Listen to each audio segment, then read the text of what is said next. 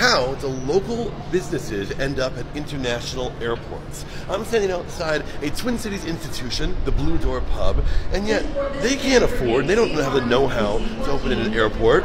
Running a restaurant inside an airport is incredibly cumbersome. It requires additional costs. Rent is 2 to 3 times higher. It also means that all the food, all the supplies need to go through airport security checks. And so businesses like a small local pub over in St. Paul can't afford to come here.